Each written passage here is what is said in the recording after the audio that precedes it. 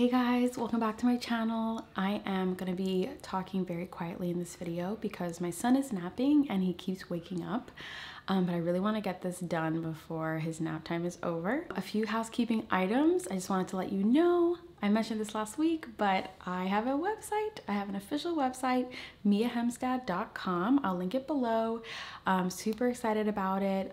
Just a place for me to be able to communicate with you all more. If you go to the website, on the home page, there's a button called Join the Community, and that's how you can join my email list. I'll be sending out weekly emails with resource recommendations from all the different things I consume about mindfulness and mental health, podcasts, videos, books, you name it, along with printables with journal prompts that help you do some self-reflection and some inner work. I really do think that taking the time to get to know yourself is a huge benefit to healing and mental wellness, mental well-being, etc., etc. Anyway, I can go on forever. Join my email list if you want to be on that train. And then other than that, subscribe to my channel if you haven't already. Without further ado, let's dive in. So today we're going to be talking about something that I'm so glad I figured out what it's called. It's one of those things that I have kind of started to learn over the recent years and months, but finally know that it has a name. So this is called learned helplessness. Maybe some of you have heard of it. It's something that's been studied a lot by psychologists. A good anecdote for you is basically at this zoo, there was a lion or a tiger, I don't remember which one, and they had this tiger, let's just go with lion. They had this lion in a 10-foot by 10-foot enclosure while they were building out her bigger habitat, her bigger, more beautiful enclosure. She lived in that 10-foot by 10-foot enclosure, I don't know, maybe a month or two. And then when her new enclosure was created, they moved her to the bigger enclosure with water and trees and vegetation, and it was gorgeous. But they noticed that no matter what they tried to do, she wouldn't leave 10-foot by 10-foot of space in that new enclosure. She wouldn't venture outside of this amount of space that she had been given from when she was young. So several studies were done to delve deeper into this topic, and they realized, or this behavior, and they realized that this is something that affects humans and animals, and it's called learned helplessness. It basically means that if you've gone through an experience or were in a circumstance for a given period of time, that your brain starts to think that that's it. Like that's all there is, then that's it. A good example of this would be if you grew up in an abusive household or something traumatic happened to you, even once you're removed from that situation, you still feel traumatized, or you still feel hurt, wounded, or, crippled by that situation. PTSD is a good example. Someone's out in war and then they come home and they still feel that same paranoia, that same fear that they have to watch their backs. That is a type of learned helplessness. Another example of this is if you were called fat or ugly or something horrible when you were young, and then you grow up, and even though you might even be underweight, you could still think that you're fat because you were told that so many times by bullies at school or whatever. That's my son, he's waking up.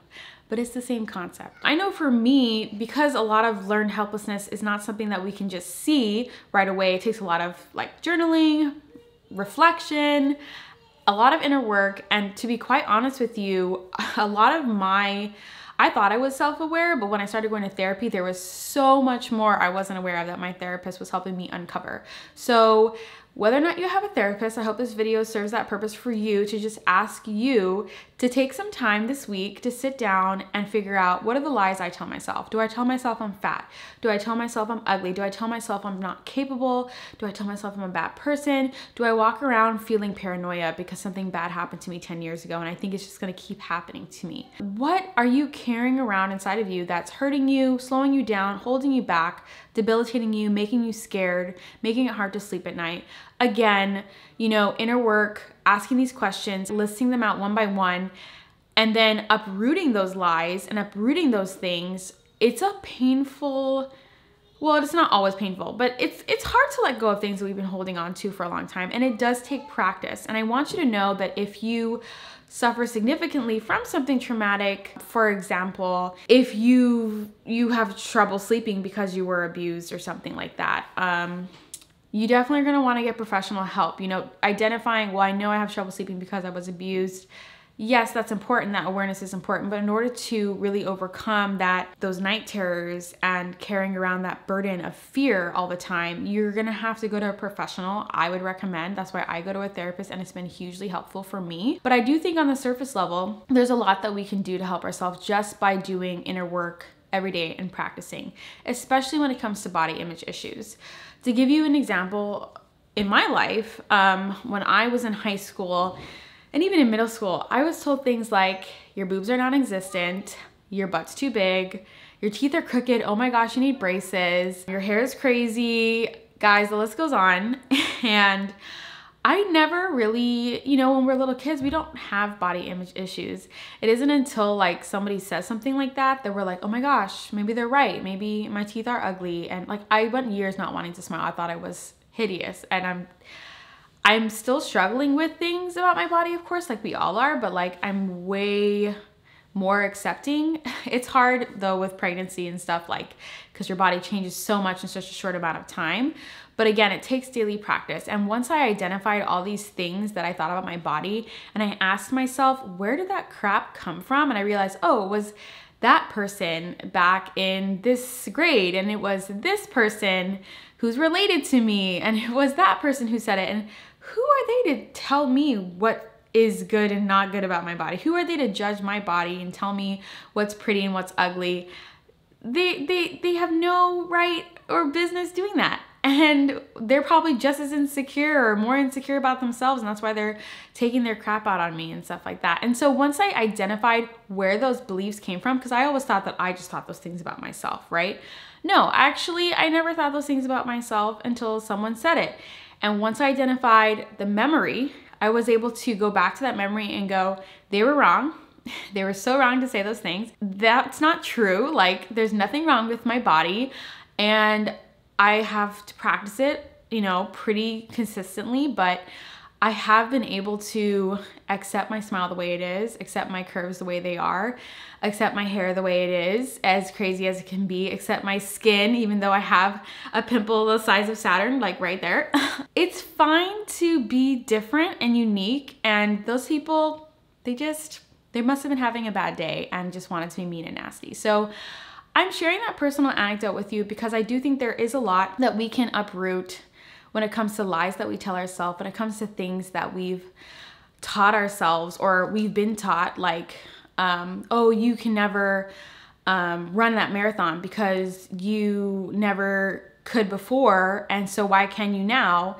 Just because you might have failed to run 26 miles before doesn't mean you can't get up and try again, right? Like, don't let past experiences and circumstances dictate how you're living today. That's learned helplessness. That's lies that you're telling yourself, that your brain is telling you because it was this way before, it's this way now. And that's just not the case. Things change, people change, you change, and it's so important to take the time.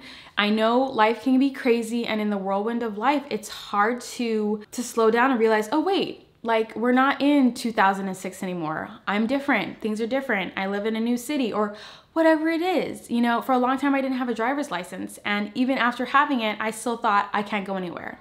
I can't take myself anywhere. I'm reliant on other people to take me places. Even after I had a license and a car, guys, it takes so much to rewire our brains. When we go through a certain experience over and over and over again, we start to think that that's it and that will always be that way, and that's not true. Life is always evolving, life is always changing. So I encourage you to take the time to sit down, get to know yourself. What are your limiting beliefs? What are the lies you tell yourself? Where are the areas in your life where you've learned helplessness, and uproot them one by one. It's a lot of work, but it's so worth it, guys. And if you, again, suffer from something even more significant like trauma or abuse, I highly recommend that in addition to journaling and getting to know yourself and learning what happened and how you're still living that way under that fear, under those issues, that you seek professional advice, whether it be from a psychiatrist, a counselor, a psychologist, a therapist, whatever it may be. I highly encourage you to do it. I've been going to therapy for a while now, and it's been so helpful. So that's all I have for you. I'm sorry that I kept going all over the place. My son kept waking up, but guys, I'm a mom. That's kind of the way it is, and I still appreciate that you come and you watch my videos. I hope you're getting something out of it. And yeah, that's all I have to say. I'll see you in my next video. I love you guys. Thanks for watching. Bye.